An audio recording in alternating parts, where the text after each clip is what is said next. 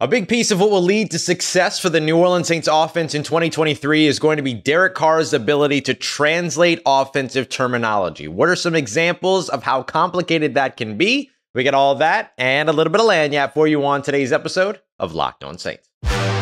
You are Locked On Saints, your daily New Orleans Saints podcast. Part of the Locked On Podcast Network, your team every day.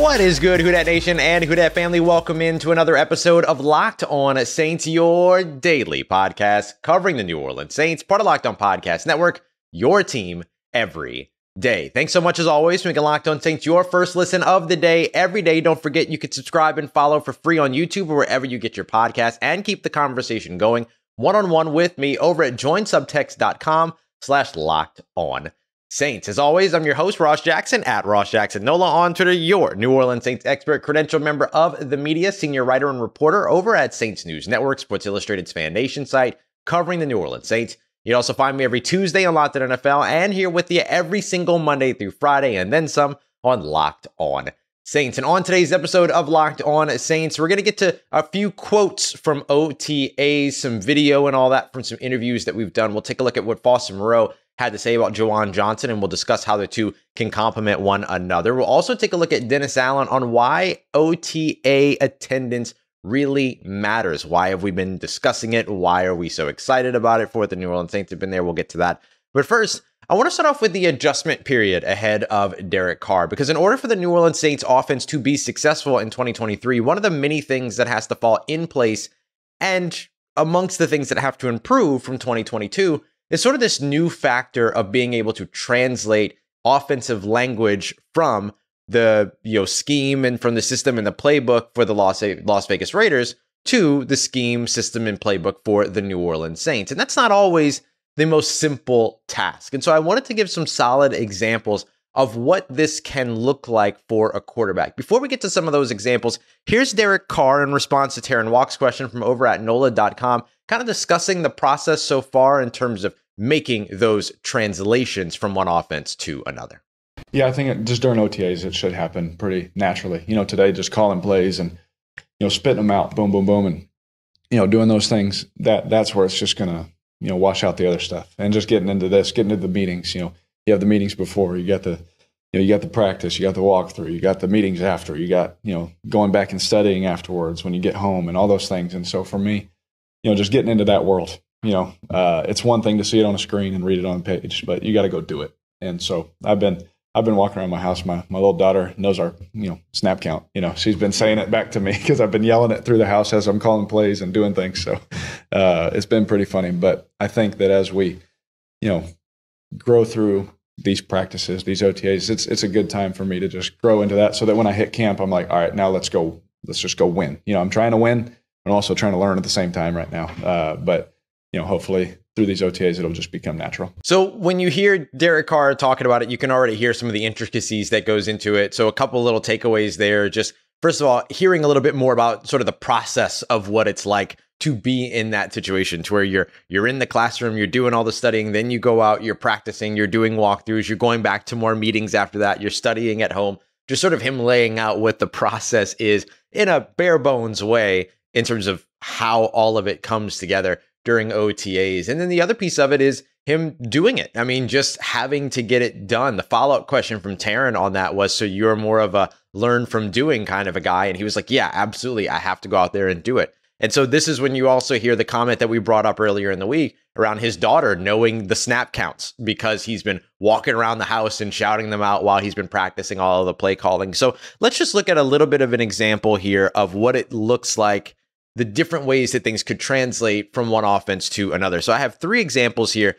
There's sort of the example of different execution, but the same verbiage. There's just complete differences. And then there's differences of verbiage, even though the execution is different. So this first one is an example of teams that use the same verbiage, but it means two different things. Now, I'm not pulling this directly from any playbooks. I don't have access to any playbooks in the NFL. Nobody does. All this stuff. So just I'm creating some things here. So let's say that the Saints are using protection calls like 52 and 53. The 52 and 53 protection calls traditionally throughout the NFL have been 7-step drop back. So that's protection calls for a passing play in which the quarterback takes a deep drop in their step. But let's just say that 52 and 53 in the Saints offense might mean a 7-step deeper drop, but in the Raiders offense might mean a 5-step drop. So it's different execution, even though it's the same language of 52 and 53. The Saints could have also introduced something entirely new to that as well. In the past, the Saints have used 352 and 353 to represent those same protection responsibilities to the offensive lineman, but instead of a 7-step drop, it's a 3-step drop, hence throwing the 3 in front of it. That, for instance, may not even be an option in the Raiders playbook to have a 3-step drop under those same protection rules. So that's an example of something that the Saints could be introducing that would be brand new, or the example of what it would be like to introduce something that's brand new. The other one is that you have the same executions where two teams do the same things, but they just have different names for it. So for instance, let's say that you have a run play that's going to the right side of the offense. Where the run play is headed is considered the front side. Where it's going away from is considered the back side. So if the run is going to the right side of the offensive line is on the front side, the left side of the offensive line and offense are on the back side of that run play. So the Saints might have let's say a protection call or an alignment call rather, that calls for the guard to be closer to the center on the backside of the play. They might call that sink, but then in other executions on the offense, on the Saints offense, they may want the guard to be tighter to the center on the play side instead, so they might call that swim. So they might use sink and swim. The Raiders could have the exact same idea in their playbook and the exact same execution in their playbook of front side, backside designation, guard being in tighter to the center, but maybe on the backside in the Raiders offense, they'll call it solid, but then on the front side on the Raiders offense, they might call it squeeze. And so instead of having sink and swim, you might have solid and squeeze. So it's just an example, a couple of examples of how like these little things could be very different, even though they're all the same. Similarly, Falcon left, Falcon right might mean in one offense where the F position designation lines up left or right, or they might use like wink or sink to say like weak or strong, something like that. But that might be your difference. One might say left and right, the other might say weak and weak and strong and go wink and sink. So you have the W and S. There's so many different ways that the NFL kind of tries to disguise its verbiage, and that's just the playbook stuff. Not to mention the fact that teams will oftentimes change some of their on-field signals that they'll call during the plays. While they're already at the line of scrimmage as opposed to in the huddle, they might change those signals on a week-to-week basis. So there's so much that you kind of have to learn if you're a quarterback in the NFL that is transitioning from one team to the other. So just because the two teams might have run these West Coast style offenses does not mean that they're the same. So mastering the vocabulary differences and the changes is kind of the big part of Derek Carr's process right now, so that, as he said, once they get into training camp, they're ready to win, as opposed to being in a situation where they're still learning the offense. They want to get that out of the way here in OTAs. And that's one of the reasons why it's so important, the presence during OTAs. We've made a big deal about it this year, but we haven't really talked about why. So we're going to get to Dennis Allen's quote specifically around Tyrann Mathieu. We'll have a little Honey Badger conversation because there is something to be said about what does a Tyrann Mathieu breakout season look like for the New Orleans Saints in comparison to his last season, and why OTA presence is important and could lead to exactly that. Got that coming up for you as we continue on with today's episode of Locked On Saints, part of Locked On Podcast Network, your team every day. Today's episode of Locked On Saints brought to you by Built Bar, the best tasting protein bar in all the land. It doesn't get any better than this. You can head over to built.com right now to see the entire catalog of their collection and the incredible collection of flavors that they have, including things like birthday cake. Sometimes they have those kind of special limited availability flavors that go super quickly. Peanut butter puff bars, which kind of have that sort of like fluff or nutter feel. And you're talking about all these bars being covered in 100% chocolate, but having only 130, 140 calories, 4 or 5 grams of sugar, while you're still getting the 17, 18 grams of protein you need to get through the rest of your day. So you can check them out over at built.com. You can head over to Walmart. They've got some of their most popular flavors there in 4-bar boxes over in the pharmacy section. So you can find them there at Walmart. And if you head over to Sam's Club, you can also get 13-bar boxes of churro puff as well as brownie batter puff, which are huge hit flavors for Built. So make sure you go and check them out today. The best tasting protein bar on the market, Walmart, Sam's Club, and of course, Built.com. All right, family, continuing on with today's episode of Locked On Saints. Appreciate you as always making Locked On Saints your first listen of the day every day for all you everydayers out there. We've been doing these two-a-days too, and they've been a lot of fun.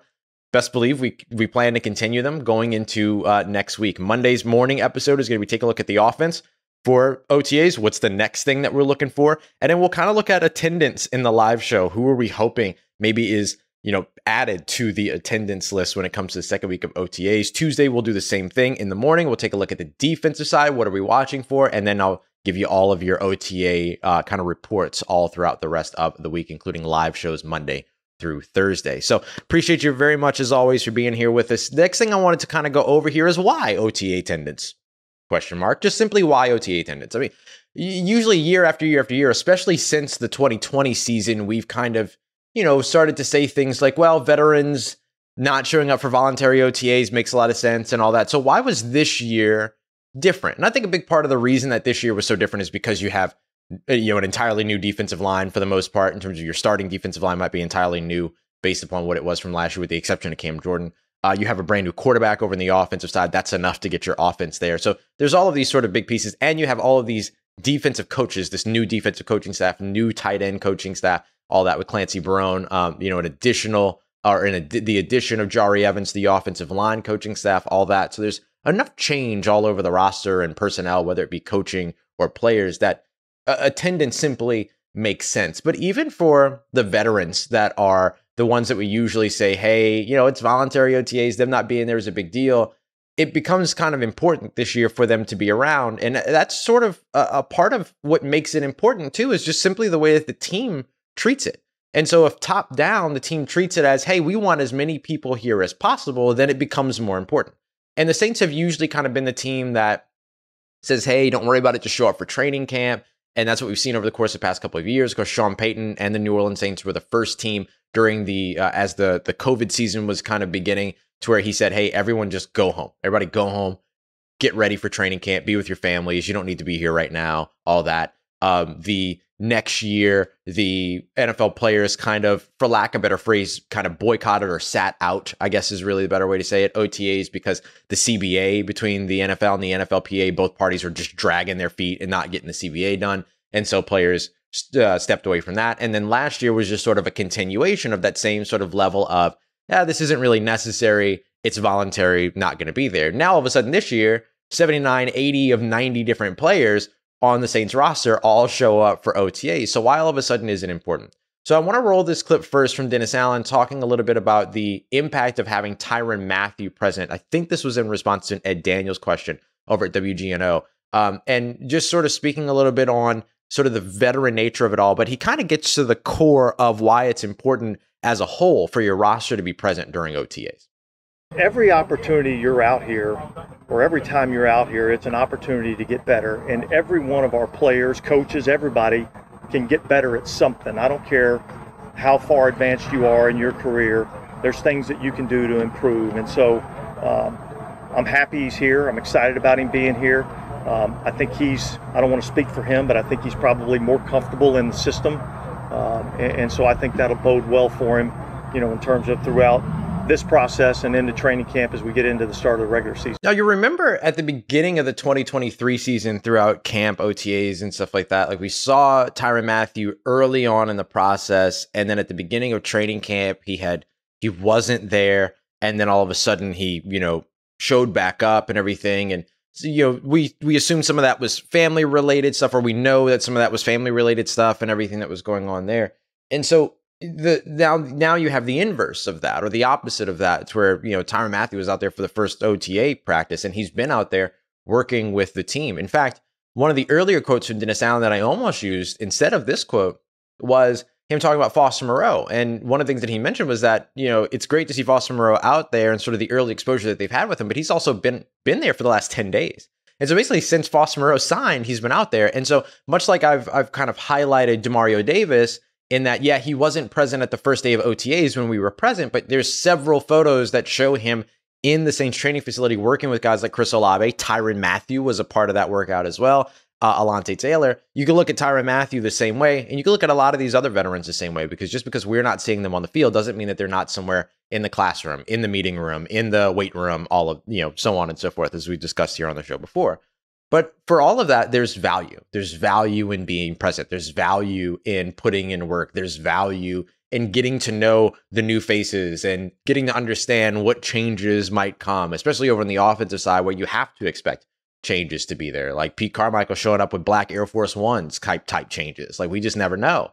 And so I think that for New Orleans, and when you have leaders like Tyrann Mathieu and Cam Jordan and Derek Carr, which you knew Derek Carr was going to be there. He's brand new to the team. But even for the guys that have been there for so long, and especially a guy like Cam Jordan, who's always at OTAs and is always present, and is very publicly saying things like, it's so much easier to buy in when you don't choose to remove yourself, or to something to that effect.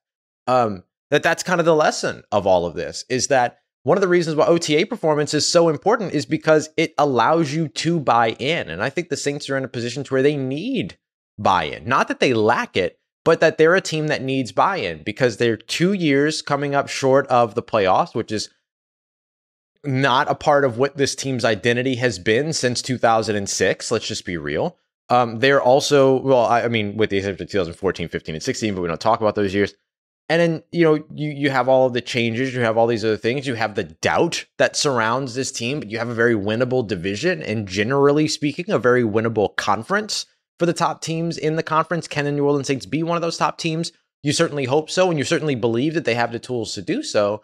But here during OTAs is where the work begins. One of the things that we've discussed, and that Derek Carr kind of echoed in a comment during his, I'll just call it post-practice presser after the first day of OTAs, is that you spend a lot of time during OTAs doing the familiarity, the chemistry building, the team building, the understanding, the vocabulary, what we were just kind of doing in the first segment of today's show, which kind of feels a little bit like maybe like a late week fundamentals as opposed to a midweek fundamentals. But, those things, you get all that stuff and iron all those wrinkles out during OTAs. You don't have to iron those out when everyone shows up for mandatory minicamp. You don't have to iron those out when everybody shows up for training camp. You could just hit the ground running.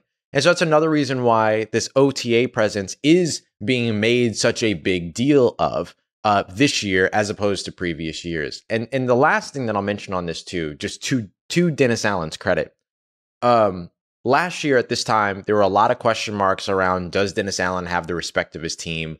Is the team is the team rejecting Dennis Allen? Is the team rallying around Dennis Allen? Whatever. Like all of these talking points that came from the lack of presence at OTAs. Now you have massive attendance at OTAs, 90% of the roster, and Dennis Allen confirming that he has had contact with the 10 players that were not there. Some of them are injury related. Some of them reasons are unclear, but don't matter to the Saints. Clearly, they matter, but they're not upset about the fact that like this player wasn't there or whatever. And then an expectation that those players will be there for mandatory minicamps. It's very clear that Dennis Allen has a grip on what the team is, who the team is, and that the team absolutely has the respect for Dennis Allen that some people were questioning at this time last year. So just another example of why this team is in a better place this year at this time than it was last year at this time. And hopefully they can continue that trajectory into success in the regular season once they actually get on the field and all the chips matter. Coming up next, we'll get to a clip from Foster Moreau. I asked him about Juwan Johnson and if he's seen any similarities in terms of his time with guys like Darren Waller when what he sees in Juwan Johnson, and he gave a glowing review. So we'll get to that and discuss sort of how these two players complement one another and can help build this New Orleans Saints offense and help it ascend to another level. Got that coming up for you as we continue on and wrap up today's episode of Locked On Saints, part of Locked On Podcast Network, your team every day. Let's get it. Who Dat Nation, wrapping up today's episode of Locked On Saints with a quick look at the tight end duo. I hope you caught yesterday's live show, whether you caught it live or later. We kind of looked at how this tight end trio could end up being a thing for New Orleans between Juwan Johnson, who continues to get better and bigger every time that we see him, and then Foster Moreau, the exciting new addition who has been working for double-digit days at the New Orleans Saints facility, said that there is not an ounce of concern with his ability to physically make it throughout a 2023 season, that he'll be on the field week one, all of these things. There were so many people saying the Foster Moreau deal like doesn't matter. He's not going to play in 2023, all this other stuff. Even after we were sitting here on the show saying, no, everything that we're being told is that we are expecting to see him at OTAs. And I think maybe there are still doubters, but so far, everything that we see tells us that Foster Moreau is just fine and will be playing football nonstop unless something else unforeseeable happens. But there's also Lucas Krull, the tight end, most recently of the Pittsburgh Panthers, probably most notably, right, of the Pittsburgh Panthers, but spent some time with the Florida Gators as well. I think it's important, the SEC designation there.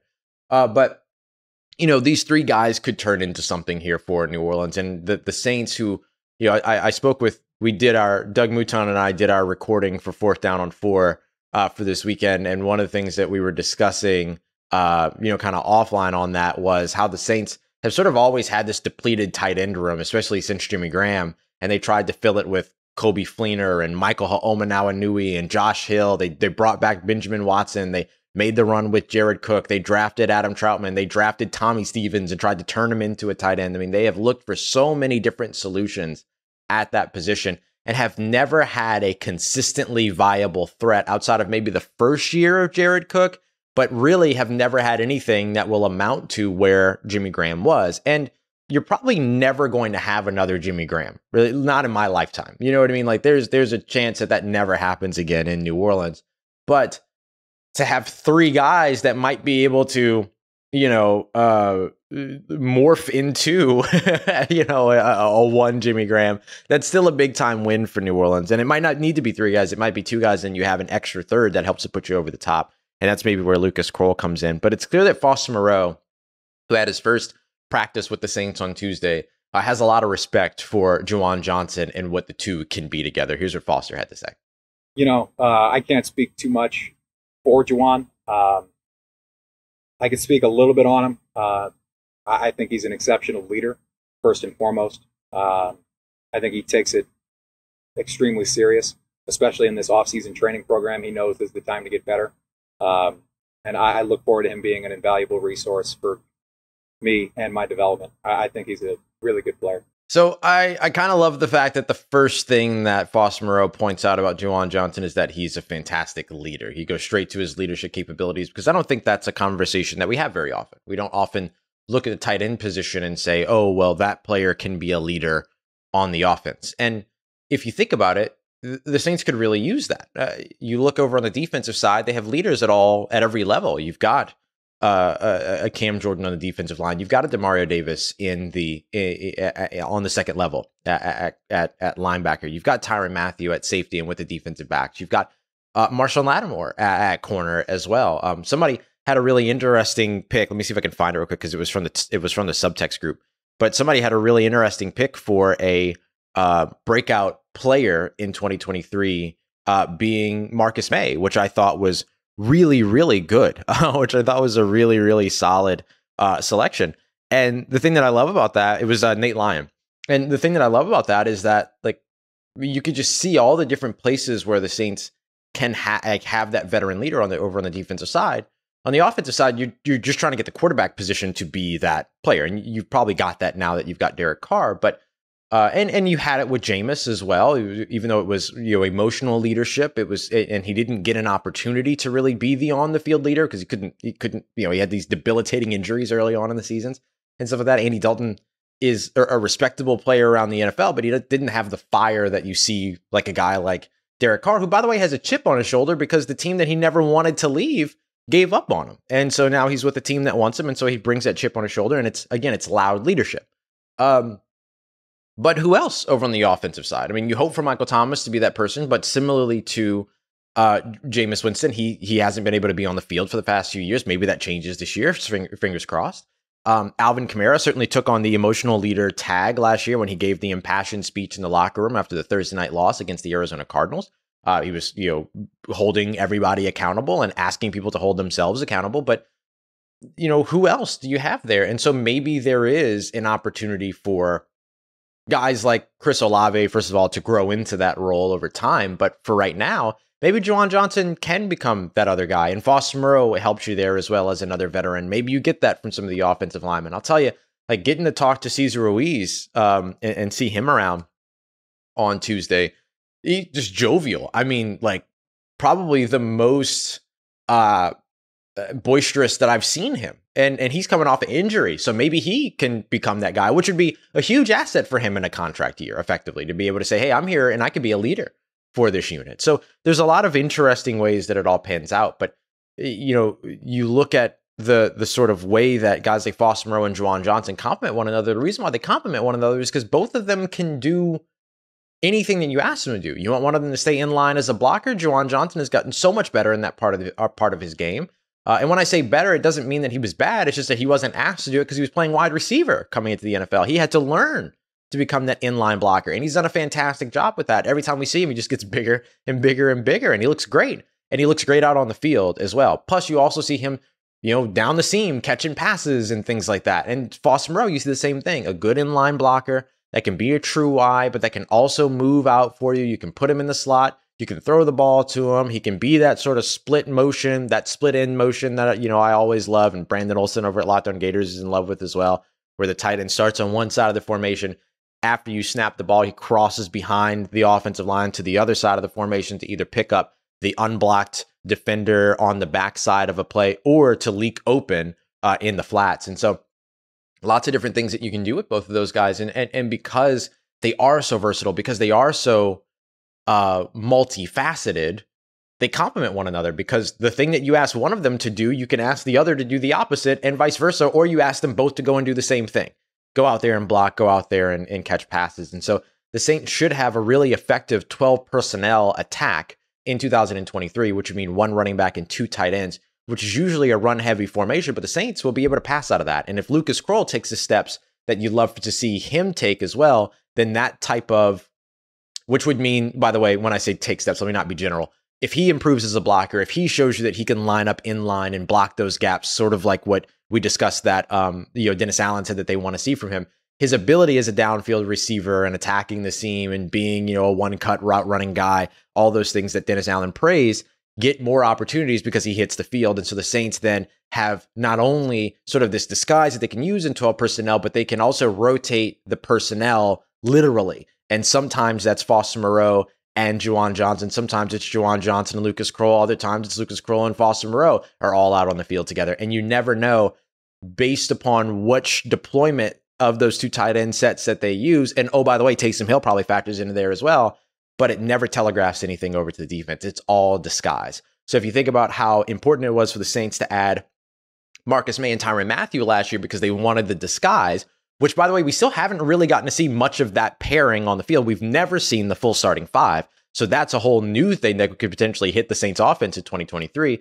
You can get that same level of ability to disguise on the offensive side because of your versatility at tight end. So that's why I think that the combination of these guys is so important and why it's great to see the respect that they have for one another. All right, coming up on Monday's episode, what are we expecting to see over on the offensive side when it comes to OTAs for the second week? Keep an eye out. I'm thinking about doing like a super casual Saturday Q&A over on the Locked On Saints YouTube page that I'll try to make sure it gets everywhere, but it won't really have a format. It won't really be a show. It'll just be me like kicking it and taking questions and just talking and stuff like that. So it'll be a lot of fun, hopefully. So we'll see. I'll keep you up to date on all that. But I appreciate you, as always, for making Locked On Saints a part of your day, a part of your routine. For all the everydayers out there, thank you so much for saying yes to me and the show. As always, if you see me, say hi. And if you want to continue the conversation one-on-one, you can head over to joinsubtext.com/LockedOnSaints. And as always, if you need anything around your New Orleans Saints in between these episodes, make sure you follow me on Twitter at Ross Jackson, NOLA. Hit me up. Let me know how the family's doing. Let me know how you're living. Let me know how you're momming them. And trust you, that nation. I'll holla at you.